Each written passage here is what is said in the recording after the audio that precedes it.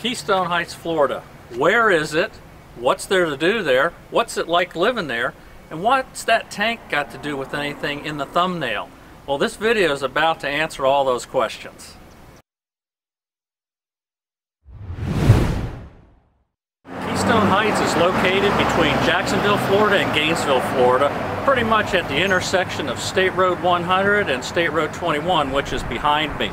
Hey, the Keystone Heights city limits geographically is a small area, so this video I'm going to be talking about the Keystone Heights area. And that also bleeds over from Clay County to a little bit Bradford County and into neighboring Melrose, Florida.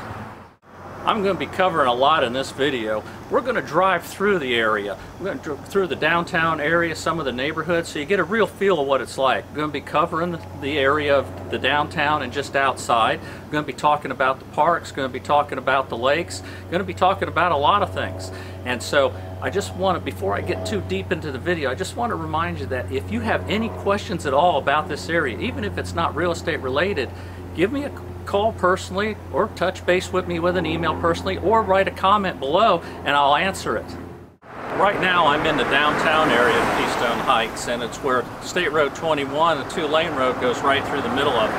Now this area downtown is comprised mostly of small businesses where you've got everything from, you got the gift shops to salons, you've got an electronics store, you can get cell phones there, you've got the banks, you've got a gym. There's a lot of small businesses down here of all different types. Also, you've got a great downtown cafe. Now, as you get a little bit further out of this downtown area, you do get into some of the national chains, like with the drugstores or the fast food restaurants. But there's some things that aren't in Keystone. And if you need to have this, then Keystone may not be for you. And that's this. If you need one of these stores for your grocery shopping, well, that's not in Keystone Heights. If you need one of these stores for your hardware needs, well, that's not in Keystone Heights. And if you need one of these stores for your general merchandise, that's not here also. But we do have a lot of other stores. But just because we don't have those stores doesn't mean we're without. We've got a local supermarket chain called Hitchcock's, and they got a great deli. And in Keystone Heights, we have probably one of the best Ace Hardware stores in the country. The staff here is tremendous. Great personal service, great selection of gifts, of course your hardware needs, and a great selection of knives. For our general stores, well, we've got Dollar General, and we've got a couple of them, and that's just okay with me. And if that ain't enough, then we've also got one of these, so we've got plenty of places to shop. Since Keystone Heights is located in North Florida's lake region, that means there's an abundance of lakes in the area. And most of these lakes are recreational lakes. And what that means is that you can use a motorized boat or a personal watercraft like a Sea-Doo or jet ski in the lakes. There are a few that have restrictions, and those are usually found where there's an HOA. Hey, you know, a question I get a lot is from people that are out of state coming into this area are there alligators in the lakes, and what are the alligators like? Well, yes, this is Florida, so you're going to have alligators show up in the lakes, and usually my answer to the question, what are they like, I usually say they're friendly. You know, since I get so many questions about alligators, and it's not just from people from out of state, it can be from people coming from Jacksonville, Orlando, South Florida, or even Tampa. I want to talk about the alligators for just a little bit here. The Florida Fish and Wildlife Conservation Commission is the agency that pretty much manages the gators in the state, also known as the FWC. Now, they do allow harvesting of around 7,000 gators a year. Now this helps keep the population a little bit in check because there's about 1.2 million estimated gators in the state to 22 million people. So there is the chance of an encounter. Now the encounters are rare. There might be 5 unprovoked bites a year, and that's the average with an alligator. Now something to keep in mind is just because you're not on a lake or waterfront doesn't mean you won't see a gator, because they do travel. So they go through the woods, or they'll You'll see them walking on a road or the side of the road to get wherever they want to go. But if you leave them alone, the chances are nothing's going to happen. Now, the FWC does get about 16,000 complaints about nuisance gators, and the nuisance gators are generally over 4 feet in length. Anything under 4 feet in length is not considered dangerous to you, unless of course you try to pet it or pick it up. Now, something else. You should never feed the alligators, and you should try to stay away from swimming in the lakes or rivers or ponds after dark when the alligators are more active. Also, their mating season is between May and June, so they're a little more aggressive, and then the baby gators will hatch out probably around like August to September. So you got to keep that in mind, because if there's a nest nearby, then the mom gator is going to be very protective of it. Now to talk about their diet. Well, alligators generally eat fish, turtles, small critters like that, snakes, birds, and small animals of prey. And that's why it's not really a great idea to have your dogs in the water around an area that may have alligators, or to be walking them along a canal or something that is known to have alligators, because the small dogs may look like something the alligator may want to eat. Even though people aren't on that diet, you could get in the way. So all you have to do is just be aware of your surroundings. Also, if you see one, you want to take a picture of it, stay at least 50 feet away. Because those alligators, when they come out of the water, they can run faster than you for the first several feet. So you're not going to outrun them, and they do climb. So just use some common sense when you're around an area that may have gators, and you'll be okay. We've got plenty of the fast food chains, they're the national brands, such as like the Wendy's, McDonald's, Hardee's, you got Subway, and you got Domino's, but we also have locally owned businesses too, places to eat. Now, what I would do is check their websites to see their menu and their hours of operation. They start off with, I'm right downtown, and behind me we've got Clyde's Cafe, which is a great place for breakfast and lunch. And also downtown, just across the street, is Julia's Midtown Cafe. Hey, you can come here and get a lunch special with their pizzas, or if you really want to cool off with some ice cream, this is the place to do it. Hey, and also check out Frankie. He's the greeter, the parrot, right here at the front door.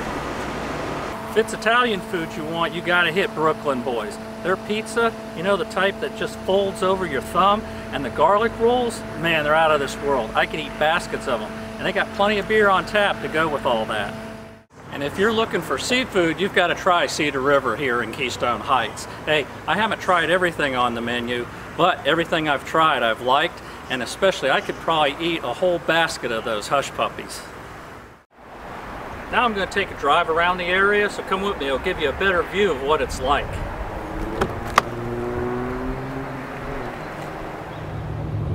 Well, what I'm going to do now is I'm taking you from the south end of town. We're heading north, State Road 21. Right on the right there is the parking lot and all for Keystone Beach area. And right here on the right is Keystone Heights City Hall. As you can see, State Road 21 here is a 2-lane road as we're heading into town. And there's just all sorts of businesses around here. You've got a therapy center, you've got like a hair salon and nails, you have a barber shop. Right here on the right you see we have a pharmacy, and that's a local pharmacy. Have insurance agents, a little bit of everything. Also on the left here we've got a gym, and on the right here, this brick building, that happens to be my home office actually.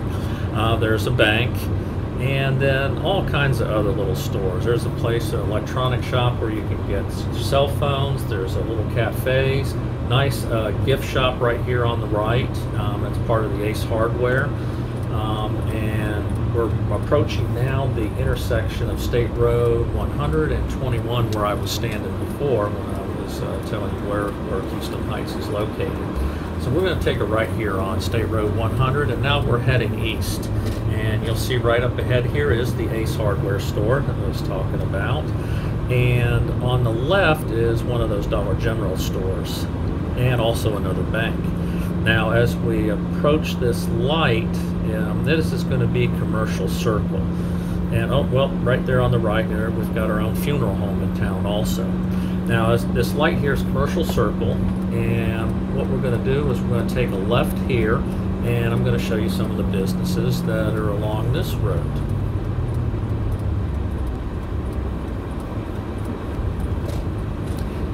As we go in commercial circle, there's also a healthcare place on the left, a well drilling company, and there's an automotive repair center here right on the corner.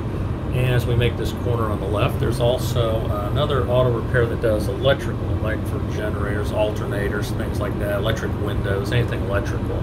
You also have restaurants on this road here, and there's like a feed store right up here on the right. And just past this store here, the next building, you're going to see this is Brooklyn Boys Pizza, one of the places that I was standing in front of talking to you about. There you can see the sign for Brooklyn Boys. Just on the left here is the post office in town. And then on the right, there's a nice little bakery also here in town. As we approach this stop sign, this is going to be State Road 21. So had we gone straight through that light, this is where you have gone through. Now what I'm going to do here, I'm going to head north on State Road 21 just to show you a little bit outside of town, not too far, some more businesses that we've got here. And as you can see over on the right, there's like a little strip of some shops there. And both on the left and right, you got different kinds of businesses. And you'll have insurance companies, you got real estate companies, you have a daycare center right there. Also, right up ahead here, here's a national chain auto parts store, CarQuest.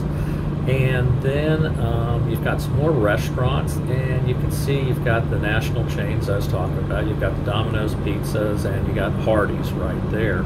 And just past this there's another automotive repair center. And what I'm going to do is, because there's not much businesses past this point, I'm going to turn around and start heading back into town. As you can see, there's not much traffic here on State Road 100 even.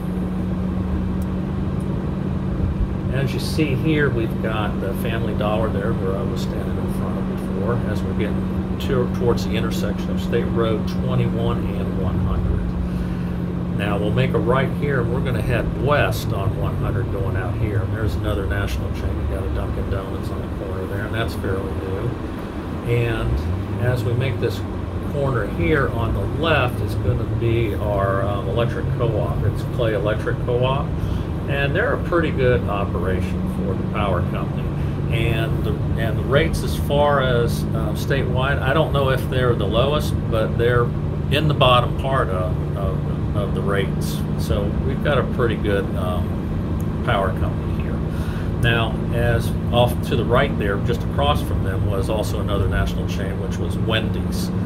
Now, this is their district office for the electric co-op. As we get up over this hill, there's going to be a little strip shop here, and we've got, as you can see, there's a McDonald's sign there, so another national chain. There's also a Subway in the strip shop.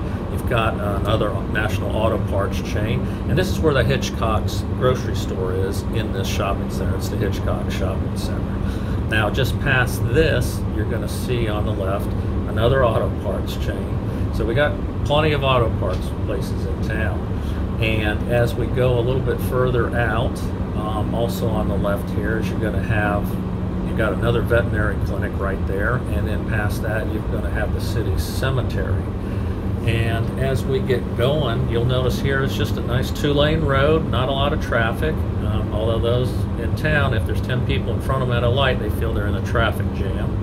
Now you see the sign here, we're getting into Bradford County, and remember I was saying that this Keystone Heights area encompasses Clay and parts of Bradford County. On the left here, we've got some more businesses, coffee shop. Also, we've got this nice pawn shop where you got guns, gold, coins, all that. They're a pretty neat operation. Right on the left there is a place called Touch of Grace Galleria, which is kind of neat. It's this enclosed area. It's a real galleria where you got all these different businesses set up in there, and so you see all the different personalities of the businesses and the different kinds of gifts and items they have for sale. So it's a pretty neat place to check out if you're in the town. Right here on the left, we've got another restaurant, and also this entrance to an RV resort that's fairly new. Now it's pretty much filled up now. I think it's like around 180 spaces or so.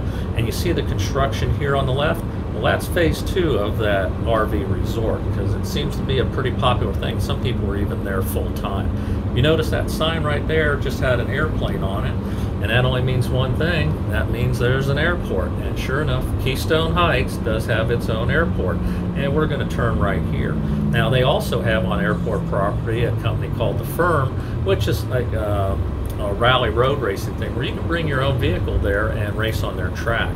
And what I'm going to do is, a little bit further in here, I'm going to go ahead and stop, pull out, and talk about the airport and The Firm a little bit.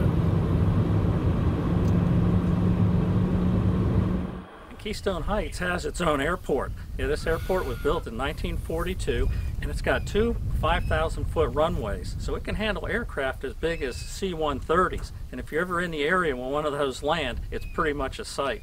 They also have hangars for folks to store airplanes. They've got a business center and a wildlife area also on the premise. Here they've got a great new admin building and FBO, and it's a great place for pilots that are taking a break in between flights or they need to plan a next flight. They've got a beautiful pilot's lounge. Also, if you're not a pilot, hey, you can come out here too, because they've got this patio area out back with tables and chairs where you can just watch the aircraft. And if you happen to catch it on a day when the aerobatics are practicing or they've got an event, then you can check that out too. Well, here's that back patio area I was talking about, and as you can probably hear in the background, the aerobatics do have something going on today. In fact, I think they've got a contest going on. Here, check it out.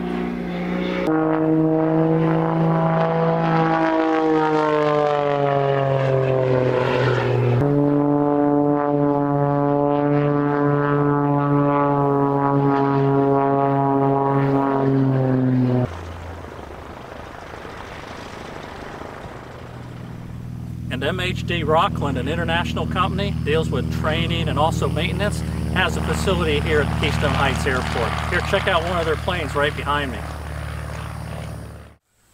Alright, so you want to fly, but you don't want to do it in an airplane? No problem. Keystone Heights Airport has you covered, because on the facility is this company, The Firm, which also has a driving school. Also, you can bring your own car to come race on their own track.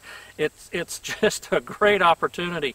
Hey, you can get out there, there's no traffic lights, no speed limits, no other people in your way, and you know what? You're not going to have to worry about getting arrested and going to jail for racing on the street. So for the cost of all that, or actually a lot less, bring your own car here and race, or take some of their classes and their instructions. You're going to have a ball flying on the ground.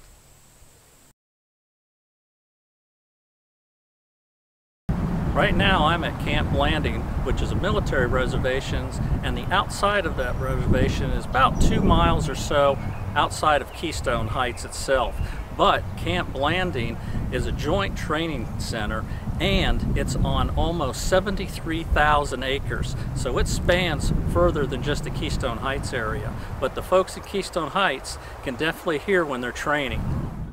Hey, depending on what operations they're running or what you're going to hear or feel, hey, you can just hear gunfire in the background, or you may hear sounds that sounds like thunder, or the ground may shake, and the windows may even rattle in your house. My favorite is when the aircraft are doing maneuvers and they're flying above the treetops, especially if they come above my house. Hey, if all these sounds of freedom are a little bit too much for you, then maybe Keystone Heights isn't the right place for you.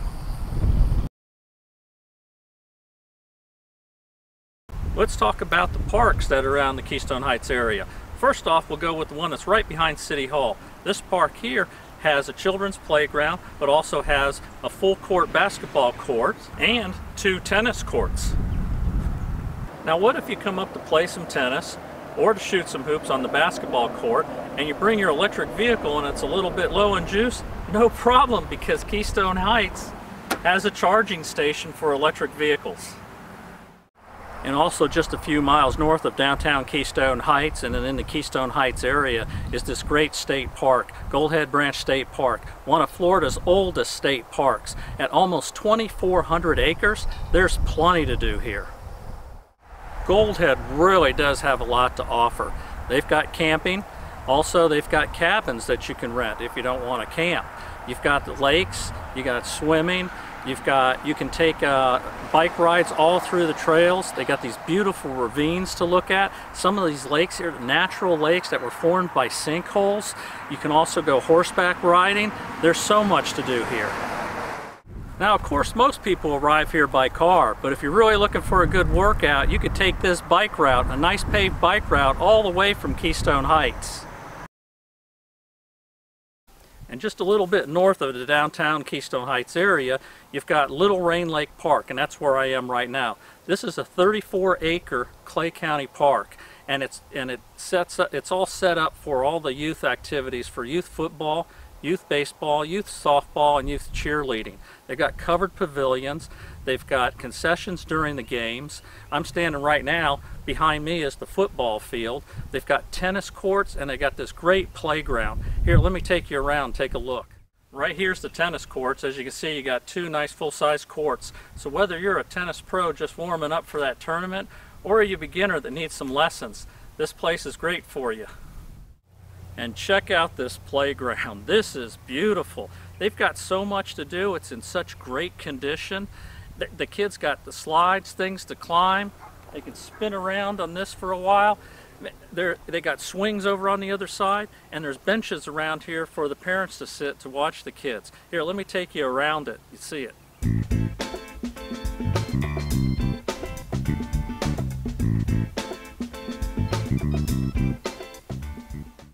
Here's where they have the full court basketball court. And this is really a nice court. Also, they've even got some bleacher stands next to it. So when you've got here playing your games, you can bring a bunch of people to cheer you on. And here you've got your baseball, softball fields. You've got multiple fields. Hey, on game weekends, this is a fun place to be when there's activity on all of them. They've got covered dugouts. They've got bleachers for your friends, family, and people to come cheer you on, and they got to practice batting cages. Another nice feature of this park is they have these covered pavilions throughout the park with the picnic tables. I mean, this is great. You want to get out of the sun for a bit, and you're going to have a little picnic, and you bring a lunch out here during the day, it's great. And then, of course, on game weekends, when there's a lot of activity and the concessions are open, you got a place to sit down and eat also. And here I'm at Paradise Park, which has a brand new pickleball court. Pickleball, I don't know what it is, but I see people out here playing it all the time. And the park also has several picnic tables, so you can just hang out. But if you want a barbecue, well, it's no problem because they've also got a grill, so fire it up. And they got nice, clean bathroom facilities. That's a big plus. And right next to the Sunrise Park is Paradise Bark. That's right, I didn't misspeak. It's Paradise Bark because it's a dog park, and they've got all kinds of obstacles for your four-legged buddies.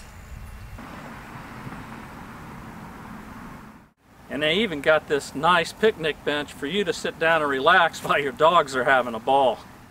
And the park has a water fountain, although during the COVID crisis they shut off the water to the people.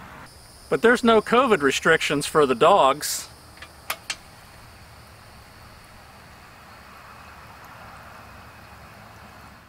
And folks, when you bring your dogs to the dog park, then just be responsible and pick up after them. They supply plastic bags for you and a dump station. But just in case you forget, there's plenty of signs to remind you.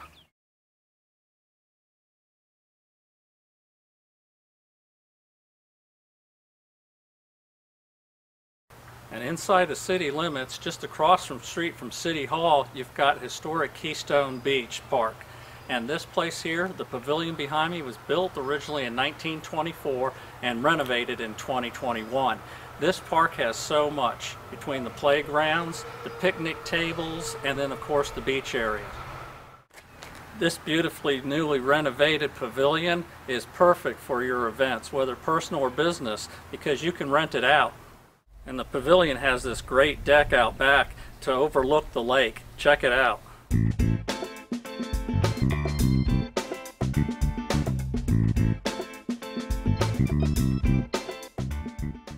And the playground that's in this park is called Geneva Jungle. It's an all-wooden playground, and a lot of volunteers and also people that donated money and businesses that donated helped make it possible, and it's a huge playground for kids. Keystone Beach also has this nice covered pavilion with these picnic tables underneath. And if you want to cook out, well, they've got you set up for that too. Two nice barbecue stations. And if you're looking for picnic tables for either just that family gathering or a big event, this is the place.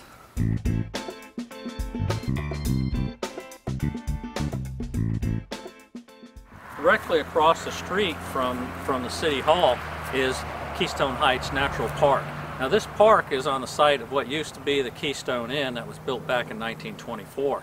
Now you've got nature trails, you've got picnic tables, you've got a seated gazebo, and of course plenty of trees.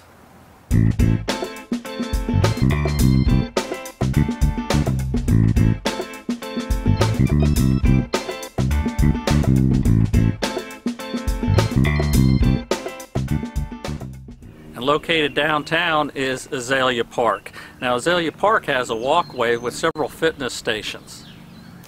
Now these fitness stations are located all along this walkway and have various types of exercises. Now I'm not going to demonstrate them because I'm not going to embarrass myself. And in the middle of Azalea Park you got this great gazebo area with plenty of bench seating. It's a great place to cool down after your workout. Right now I'm in Twin Lakes Park. Now Twin Lakes Park is a Clay County park located just a little bit east of downtown Keystone Heights. And by the net behind me you can tell what this park is mainly used for. It's the home base for Keystone Heights Youth Soccer. Now they've got everything for all ages, all the way from U6 up to U19, and it's a great program. And here's the field for the U6ers. Hey, you know what? My kids played on this field when they were growing up. In fact, I even think they kicked in a goal in this very net. This is a great program for the small kids to start out in. Also through the park, they got these covered pavilions with these picnic tables, which are great. You can just come here during the day without any games going on and then have a picnic, or during game weekends, it's a great place to sit down and enjoy your meals and your refreshments from the concessions. Also behind me, you can notice there's a small little kiddie park, and that's for the kids that maybe don't play soccer, but their brothers and sisters are out there on the field. Twin Lakes Park isn't just about soccer only, because they do also have tennis courts. Well, coming from Twin Lakes Park is the perfect lead-in to this next park. This is part of the Florida State Parks, and it's the Palatka Lake Butler Trail. Now this trail was put on where the old railroad used to run along here, part of the Rails to Trail program. And Twin Lakes Park is a designated trailhead rest area for this trail. This trail is 47 miles of paved trail through beautiful scenery, great for walking, running, or riding your bike.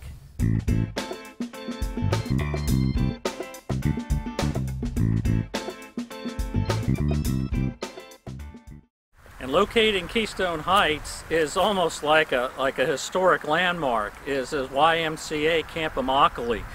Since 1909, it's been helping campers have a good time. They got programs anywhere from summer camps, winter camps, spring break camps, Halloween camps, teen weekends, and family camps. You need to check them out. And if you happen to be in Keystone Heights on the 4th of July, then check out the parade.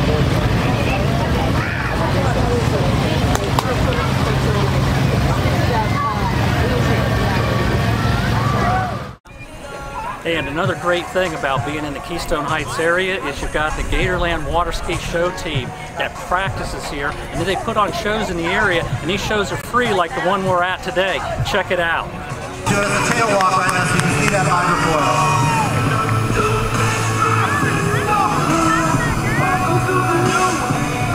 Whoa, that's cool. The Gatorland Ballet Line.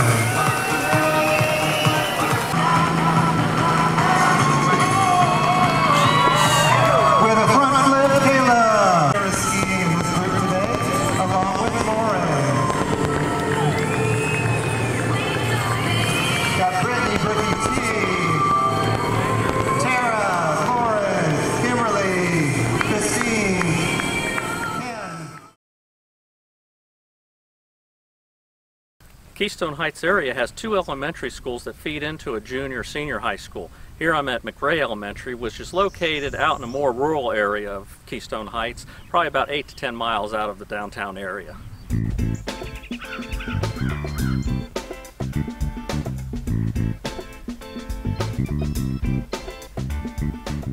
Here I'm at Keystone Heights Elementary School. Now this school is located down in the city, and it is directly across the street from the junior and high school.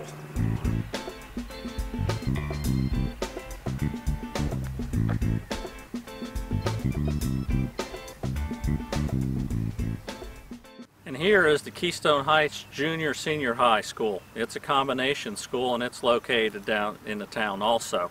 And they've got so many different programs for kids, it's best to check on their website to see what they currently have available. Keystone Heights High School has its own football stadium, so if you're looking for some Friday night lights action, they've got you covered. And sometimes during the rivalry games, the crowd is so loud in the band you can hear them downtown. Hey, if you need college action, well, just about 45 minutes away is Gainesville, Florida, home of the Florida Gators. And if an NFL is what you're looking for, then a little over an hour away you've got Jacksonville, home of the Jacksonville Jaguars. You know, the Keystone Heights area doesn't really have a development, so to speak. So there's a lot of different types of homes out here. You've got everything from new construction, as you see behind me, to historic homes like the house behind me, built in 1921, which was a Sears kit home. And you got everything from suburban type neighborhoods all the way out to the rural areas where you've got plenty of acreage for livestock. Also, anywhere from mobile homes from a single wide all the way to an executive house.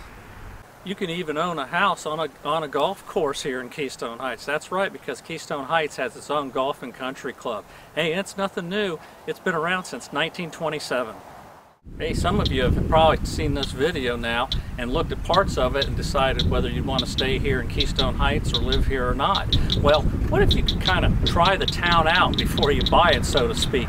Well, you can. Keystone Heights has this beautiful brand new RV resort. That's right, you can stay here for a few days or a few weeks and try the town out and see if you like it. Hey, you know what? Some people have liked it so much they've even made this RV resort their permanent place to stay right now. Hey, here's some information on if you want to look up this RV resort.